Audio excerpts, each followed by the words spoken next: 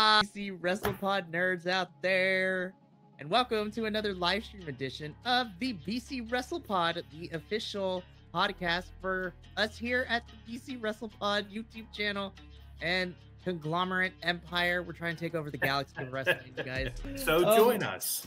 Yes, so join us in our conquest. I am El Jefe himself, Mikey, and joining me for this particular episode of the BC WrestlePod, it's just a dynamic duo for this one. The Phantom Stranger himself. You can find him all over the Ring of Honor reviews and popping up in and out of wherever we can get him. Jesse, thank you for being here, my friend. I'm so excited to have you on this one. I'm excited too. Let's talk about some ring gear. Yes. So this episode is going to be relatively short since it's just a two-man job this time, but we are still going to be giving it our all, and we get to talk about a really fun topic, as Jesse mentioned. One of the aspects of wrestling that we love more than anything outside of the storytelling and the, physicality and the athleticism is the ring gear, because the ring gear to us here at BC WrestlePod is also very important because it just enhances the talent and it enhances everything. It is super fantastic. So what we're going to do is me and Jesse were given the homework assignment to come up with at least 3 to 4 different wrestlers who we love their ring gear and just kind of talk about it. So what's going to happen here is we're going to go through our fashion board as if we were in fashion school, and we're going to break down our favorite, wrestlers' ring gear, give a couple explanations as to why, and then,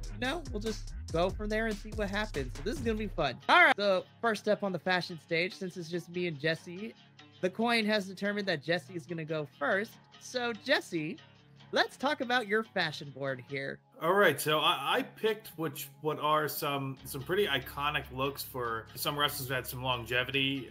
The first one I picked was The Undertaker, and The Undertaker's had a lot of different ring gear through his career. Started out with, and I'm just talking Undertaker, not Mean Mark Callis, not part of the Skyscrapers, just specifically that character. He started out with the Western Mortician with the big tie and the very thin fabric shirt, and then it just kind of grew and more from there. We went from gray, we went to purple. That purple and black is just so iconic that I still to this day absolutely love that color combination because of that, fully admitted. But for me, it was his high era Ministry of Darkness when he's got this super gothic cloak. He's got the shoulder pauldrons on it too that the cloak flows out of. He's got that big chest piece that it just looks so menacing. And then he's got the forked beard kind of going with this above Satan, one of the high demon type looks. It just, to me, it personified that time in wrestling of the Attitude Era and showed how into his character that he was, and it was so convincing, especially as an 8-9-year-old kid who was watching at the time. It was so convincing, but it wasn't something that I wanted to ever look away from. I loved it. It was captivating. Mikey, what do you think about at least the Undertaker's here? Because I know we've got a little bit different on ours. So I mean, not to spoil too much of head, but a lot of my folks that I picked for favorite ring gears tend to be leaning towards more the current era. But I will say, of all of Undertaker's looks outside of what we normally known as soon as you sent me this picture to put it onto the slideshow, I totally had forgotten that this was a thing. And I was just like, oh, it's for some reason it shouldn't work. Because normally shoulder pads are always a hit and miss in any genre of pop culture media. But in wrestling, sometimes they work, sometimes they don't. I think you're right, Jesse. It kind of enhances the character that was this iteration of the Undertaker that was going on here for this one. I love the cutouts of the shirt too. Yeah, it's just so different, and I love it. It also kind of gives me Donnie Darko kind of vibes as well, which is a very interesting comparison. I'm a kid of a certain genre and a kid of a certain decade, so Donnie Darko, Beetlejuice, that very new wave gothic aesthetic is my jam, and I actually this is fantastic. So fantastic choice. I have this action figure of this exact gear downstairs. It's absolutely one of my favorites. I feel like if the cape wasn't on there, the shoulder pads would look absolutely silly. And there's been a lot of silliness in wrestling, we know that, but it really works here. And this is, I went through all of his career where he had the Phantom of the Opera mask because of the broken orbital bone because of King Mabel, to where he had the big, it almost looked like felted suede jacket that got stuck on his freshly shaved head that he had to fight out of. That was absolutely hilarious. Down to his big evil Red Devil t-shirts and jeans and the really kind of the everyman look. This is absolutely my favorite Undertaker gear that he's had. Moving on from there. So good. You want to add, Mikey? No, I was just saying I like that you picked this version of the Undertaker because I feel like this version doesn't get talked about a lot. No, and it absolutely should, because it pushes that envelope of ridiculousness, but how did this manage to work? And it did at the time. He was terrifying at the time, and I loved it, and I always wanted more of it. Now, moving on, I know we talked a little bit about more towards the recent, so I guess I do have a recency bias, but I think Liv Morgan goes a little underrated with her gear, at least as of 2019 on, because she does so many pop culture references in there that are sometimes they're great, sometimes they're subtle, sometimes they're overt. She just kind of mixes it up, but it always looks good, and it always looks like, hey, I remember that from somewhere. So she kind of hits those nostalgia points. This is the Christina Aguilera inspired gear. We've had Britney inspired gear, Chucky inspired. So it's very stuff from like the 90s, early 2000s that I'm looking at and go, why do I know that? And then it's kind of a fun trivia game for me. It's like, oh, this looks like that. Honorable mention in here, now that we're talking about that, who I didn't get on there, is a lot of Zelina Vega's cosplay stuff is amazing. So she needs to find some way on here as well. I totally agree about Zelina. I'm always excited to see what she ends up coming up with for her Royal Rumble entrances, because that's where she always goes out with the cosplay. And every single year it's different, whether it be characters from anime, or my favorite one still is when she dressed up as Judy from Street Fighter that one year and did the whole thing. It's so fantastic. But going back to Liv, yeah, I agree with you here. Liv, especially from 2019 onwards, when she became this iteration of Liv and always pulling pop culture references into her gear, and then playing again, like you said, it's a fun little game to play. Be like, all right, what is she doing? Like the details of it. It is fantastic, and I think it also kind of adds to, well, her character and her gimmick. You never know what to expect from her, and the ring gear is fantastic for sure. I mean, it goes with her saying, watch me, because it's now like, yeah, I want to, because I want to know what's your gear going to be and if I can figure out what it's inspired by this time. It is such a great thing. So I also see that we have two other people that, I thought, well, one of them did make my list, but another one I was thinking about it. I was like, you know what? No, Jesse got this one, so I got this. But I thought about it. I was like, you know what? There have been some iconic moments, but Jesse, go for it. So I'm going to before I jump into that one, I'm going to jump into the honorable mention, because you had said 3 and I had to put the 4th on there. Bianca Belair. Not only is her gear always just fantastic, it matches with her makeup, matches with her hair, and everything that goes into it. Sometimes it'll be, a link to where they're performing or the event itself. But the fact that she makes it all, to me, is so fascinating and impressive.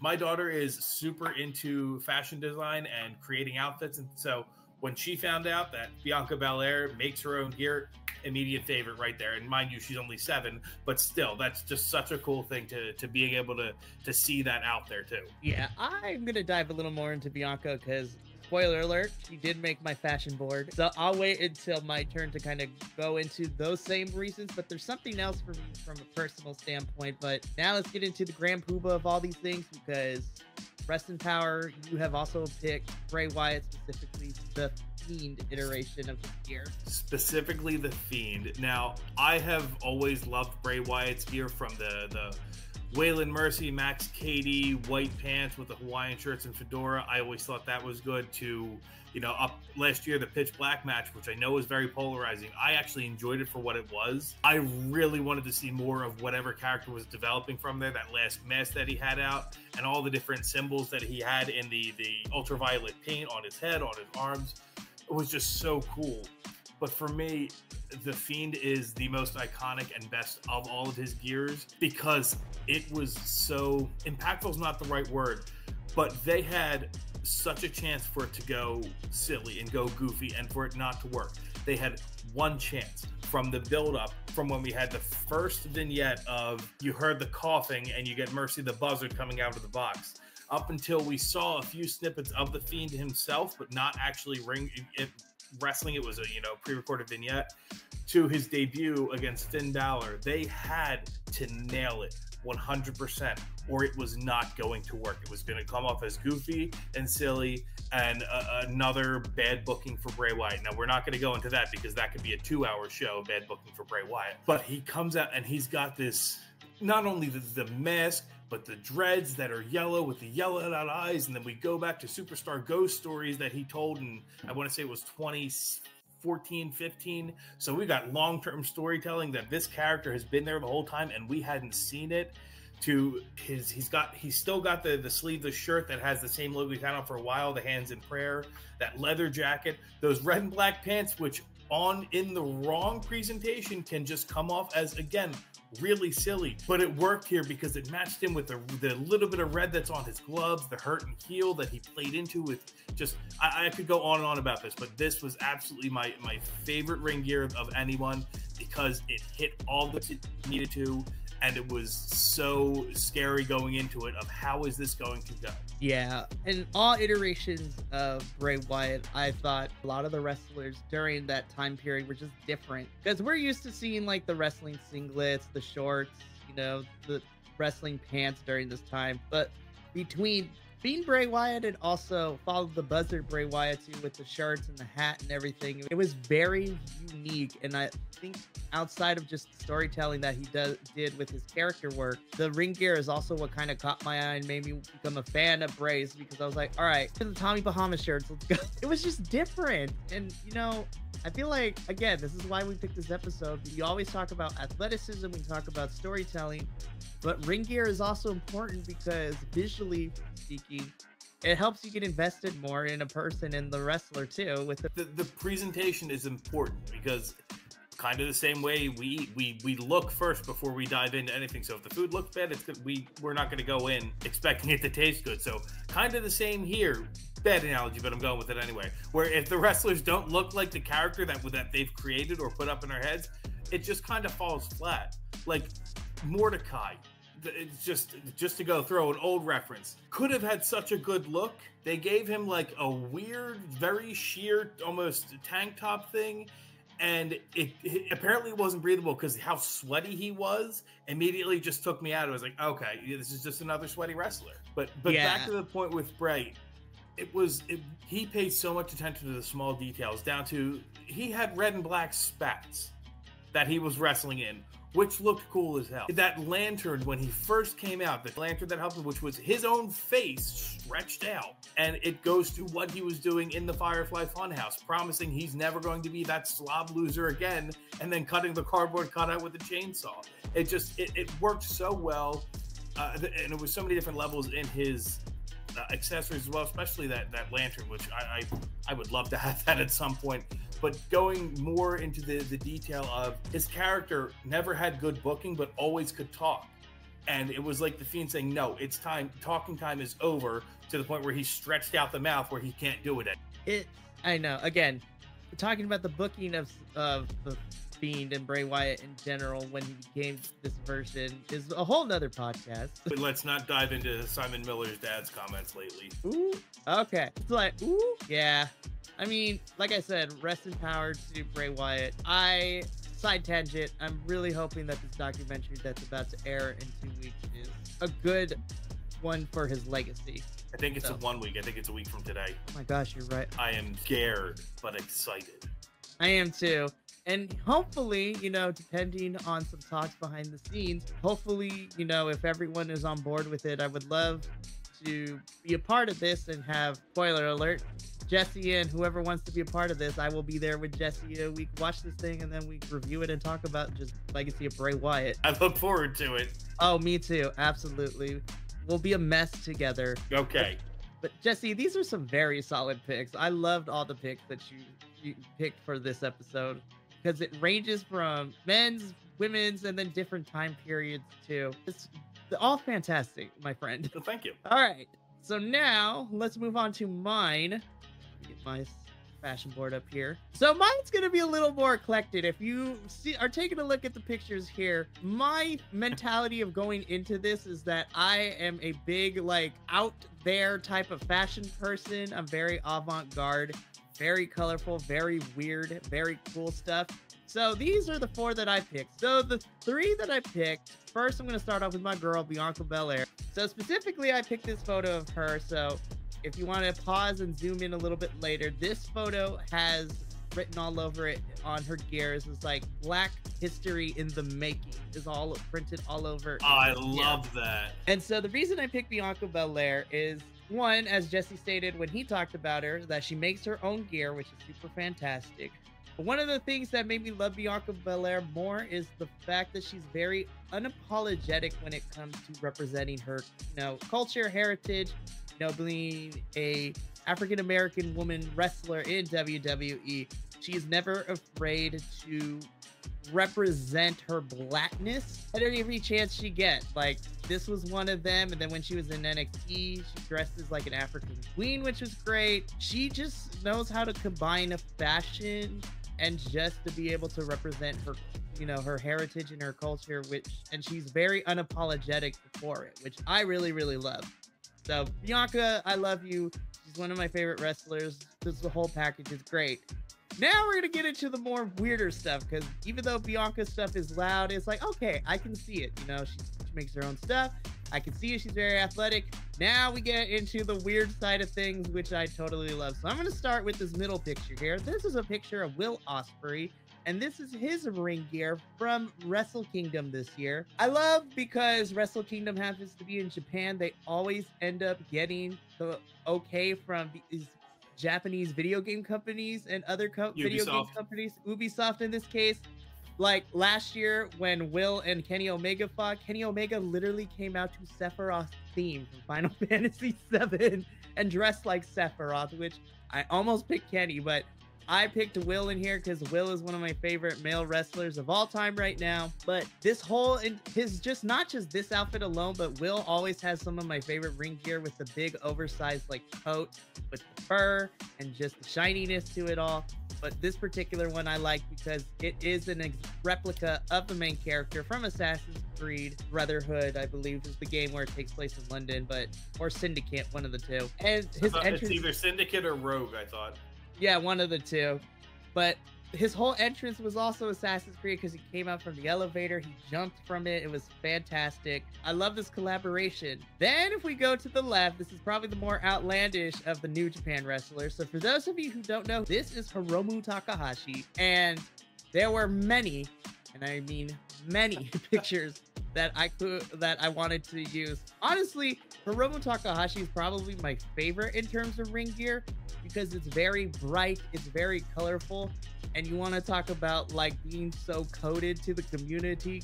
Look no further than Hiromu Takahashi. But one thing I love, my favorite ring gear of Takahashi is this iteration where it's the colorful eye monster thing based on Japanese mythology. It's fantastic, and every single year he goes to Wrestle Kingdom, he just adds onto it. So it started with a couple of eyeballs, and then it evolved to like 10. And then this year he had like 20 different eyeballs, and then he even had a mask with just an eyeball on it too, which was super fantastic. I can't stop looking at it. When at first the picture came, I was like, oh, those are nice flowers. And then as I'm looking, I was like, wait a second, there's more to this. He is just like the weirdest character in New Japan in terms of how he presents himself.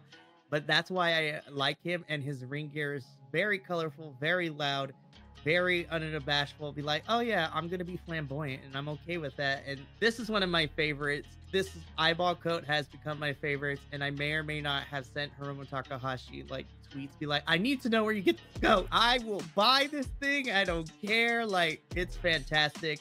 And then of course my honorable mention has to go to Seth freaking Rollins. This picture I picked, it was from WrestleMania last year with his entrance into WrestleMania. I was there live. He had like a 40-foot like train following behind him in this giant coat. And underneath he was wearing like pink mesh as well. Like it was very see-through. You know, when we had Seth Rollins in the Shield, and then when he was a part of the Authority, his fashion game was kind of boring for me because it's very paint by numbers. Like, oh, he wears the wrestling pants. And then I don't know if it's because he got, dated and married Becky Lynch, or just because he decided why not. It's 2000 and we're in like the 2020s now. Let's be bold about it. He wears the most outlandish things. You want to talk about like Paris Fashion Week? Seth Rollins is that wrestling character. He comes out in these weird Atlantis things. I remember that he made those oversized boots popular, looking like Mario pieces. I was just like, now I kind of want one of those, and they come in different colors. What? He just wears the most outlandish things, and I'm kind of here for. This is a term that is kind of outdated, but it's very metrosexual. He owns it too. He is so confident, and he knows how ridiculous a lot of them look, you know, for a social convention, but he doesn't care. He owns it, and it works. Again, like the last couple of years, he's been making more bold choices, like brighter colors, like over-the-top pieces. And then he even goes to town to, like, literally, it's like the Met Gala of wrestling with Seth Rollins. You like mesh, like fishnets, like it doesn't matter. I love Seth Rollins as a wrestler, but I have become a bigger fan of his just because of how ridiculous his outfits are. But he's so unabashed and unfazed of what people say about him on the internet when it comes to these things. But this is fantastic. Another honorable mention too, just for over the top, kind of similar in the same vein as Hiromu Takahashi. I thought about putting Asuka on here too, because Asuka has some of my favorite ring gear. Her and Kairi both. I'm just a sucker for big, over the top, extravagant, like coats and capes and things like that. But yeah, so these are my favorite wrestlers with their ring gears. To go along with your honorable mention, it's not even just their outfits, because their outfits are stellar, but the makeup as well that just enhances it, because that makeup can either detract or just be non-existent. But the makeup artists that they work with have such a way to have it enhance their gear, and it's beautiful. It looks so complete. It really is. And again, just like Bianca Belair makes her own gear, I am thoroughly impressed with, you know, wrestlers who also do their own makeup, like face paint and things like that. So I'm thinking like Finn Balor, when he would go be the demon Finn Balor, and all that body paint he would do. And of course, Asuka, now that she's in her Kana era with this iteration of her with makeup every time there's a pay-per-view. And Kairi.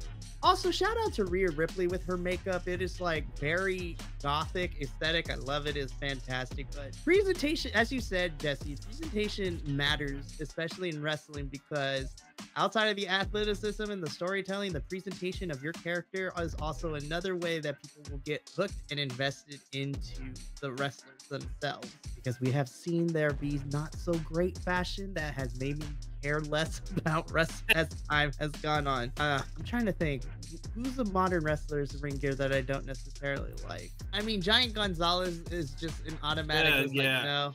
But we know why, because it was a weird time back then. King Kong Bundy. Yeah, King Kong Bundy. And you can't say it was a product of the time, because look at Bam Bam Bigelow's ring gear at that time.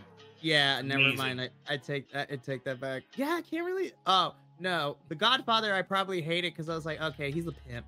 So I think I hate that gear only because we were perpetuating a stereotype, but that's about it. Because I mean, ring gear comes and goes. Like it can make or break, but it necessarily doesn't. What I've appreciated though, as we have seen over the years of being wrestling fans, that the ring gear has evolved and has become more individualized, which is what I love. Yeah. Also, Finn Balor, you got the hook up with Nike. Slide me a DM their way, because I want to get custom Nike like that. And the Young Bucks too. I always want the Young Bucks shoes. Like every time there's a pay-per-view, they have custom shoes. And I like the Judgment Day ones better than the Young Bucks ones, but that's just me. That's like very fair. Oh yeah, purple's such a good color. But Jesse, we did it. We did. We made it down the runway. My final thoughts: fashion is important in wrestling. I had a fun time, Jesse. This is great. Thank you for being here. Thanks for having me. I'd like to get some interaction, because I'd love to see some other people, because as we're talking and going through different hours, I'm like, wait, there's a couple people I forgot about, like RVD's airbrush singlets. Those were awesome. Airbrush singlets. Let's talk about Ravishing Rick Rude, like having your opponent's wife's face spray painted on your crotch. Like, come on, that's pretty iconic. Another one is just the simplicity of Razor Ramon's gear too. Is just when he just come back, I was like, oh, suave. And same thing with Eddie Guerrero too. I was like, he wore the wrestling pants, but he made it work. Yeah, he did. I liked a lot of his color combination worked really well. Which I red think and gold, come on. Oh yeah, I'm telling you, wrestlers of this modern era, whether you have been in the game forever or just starting, take some basic art theory, because color combinations definitely help. Trust me. Well, this was a fun one, but me and Jesse got to get up on out of here. So thank you for tuning into this episode. We don't know what we're going to be covering for next month's episode, but I will let you know that the date that we might be doing something fun, the day before my birthday, but we'll see. I may or may not have an idea because we are entering WrestleMania season, where we talk about our favorite and our not so favorite WrestleMania match. Like, everyone picks their favorite, everyone picks their not so favorite over the history, and we could do that, but we never know what we're going to do because these are reserved to have for a lot of fun. I mean, it would take a lot of time, but I like the idea of doing a favorite, a not favorite match you think is overrated. Overrated. Just go through it. Be like, all right, you got 5 minutes. Let's go. So what's your make your case? Bam, bam, bam. All right, gang. Critique. I think that's a good idea, but we'll figure it out. Until then, it was a pleasure hanging out with you, Mikey. It definitely was. From all of us here at BC Wrestle Pod, remember, take care of yourself, love one another, stay Bi-Conic, and more importantly than anything, you deserve to finish your story. We will see you for the next one, but until then, ta-ta for now. Thank you so much for tuning in to another Vibe Tribe production. What's gonna happen next time? Well, you're gonna have to tune in to find out. But until then, remember, take care of yourself, love one another, and as always, make sure that you keep the good times rolling. Thank you for being here, and we'll see you next time.